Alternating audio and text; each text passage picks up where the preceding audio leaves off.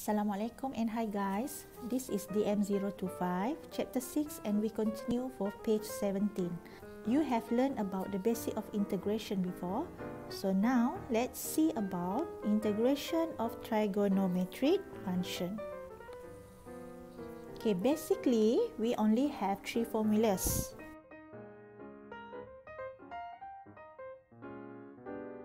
First one, integration of cos fx times dx. Cos fx is a piece of function, so you cannot separate it. Multiply with dx.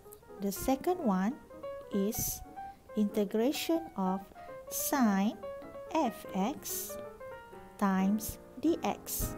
And the third one is integration of secant squared fx dx. As we know, integration is an antiderivative. So, integration of cos fx dx is equals to sin fx and divide by, you differentiate the angles f prime x. For integration of sin fx dx, we get negative cos fx over f prime x, and the last one, for integration secant squared fx dx, we get tangent fx over f prime x. Because this is integrating without limit, so we have include plus c at the end of the answer. C here means constant. First thing that you must know is the angles is just for linear angles.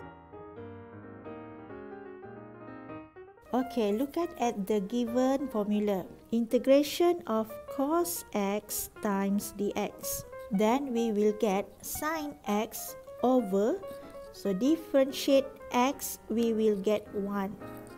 Then plus c. Same thing with the rest.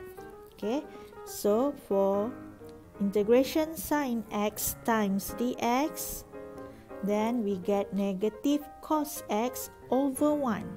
And the last one is integration secant squared times dx, then we will get tangent x over 1 plus c. All 1 here you get from differentiation of angle x. Okay, let's try question 1. Integrate with the respect of y. You can see here the question used in terms of y. So dy at the end of the terms means that the variables of the integration is in y terms. So the formula above remain the same, but just change it into y terms. Okay, for example, for a, integration of cos y dy, so the answer is sin y, and don't forget differentiate y with the respect of y, so then we will get 1, then plus c. So sin y plus c. So you can try for b and c. Okay, next, integrate the function sin ax, cos ax, tangent ax. So for this case, you can use the basic formula given. Means that a here is come from, you differentiate the angles ax. Okay, let's see example number 2. Integrate with respect of x. A, integration cos pi minus 2x dx. So we will get sin, so copy back the angles, pi minus 2x over, don't forget to differentiate the angle, so differentiate for pi minus 2x is negative 2 and plus c. Or you can rewrite as negative 1 over 2 sin pi minus 2x plus c. Okay, why not you try for B, C, D, E, and F. Okay, but look at equation G.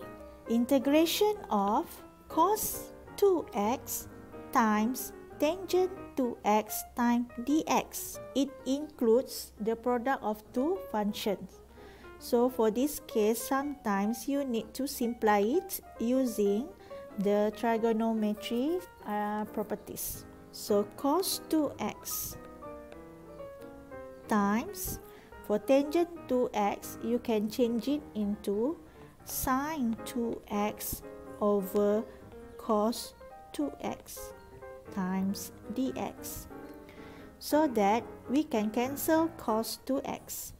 Just remain sin 2x times dx. Then we can integrate as usual. Integration sin 2x is given by negative cos 2x over differentiate 2x is 2 and plus c.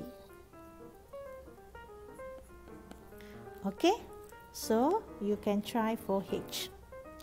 Okay, that's all for today. Bye.